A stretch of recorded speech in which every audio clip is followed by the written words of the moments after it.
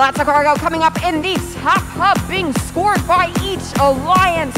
Red Alliance cargo coming in, courtesy of the Biting Bulldog.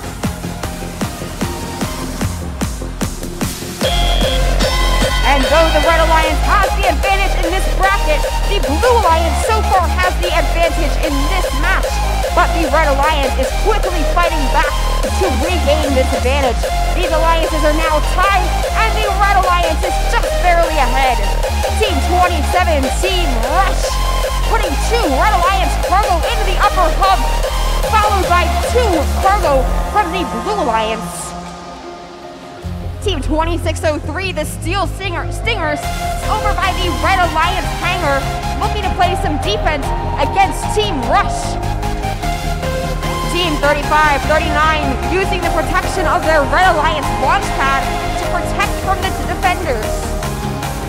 144 setting up to score, and that is 1 and 2 Blue Alliance cargo in the upper hub, courtesy of the Red.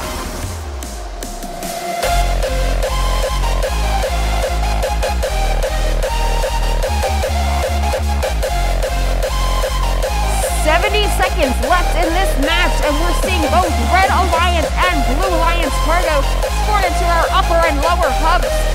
Red Alliance is ahead so far as we come into our last minute of play. Team 27, Team Rush, successfully scores one of their Red Alliance cargo in the upper hub, the other getting lost in transit. Team 5492 climbing on the mid-rung with 38 seconds left in the match. Winner Circle Robo-Jockeys now reaching for the high rung. Red Alliance has the same idea, the Biting Bulldogs now off the ground up onto the mid-rung. Team Rush joining them on that mid-rung.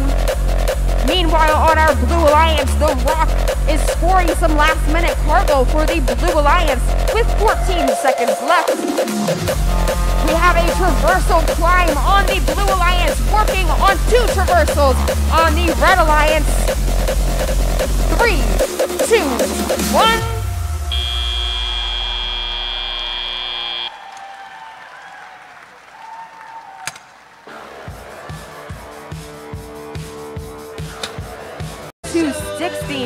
Moving this Red Alliance onto our next set of matches called our semifinals.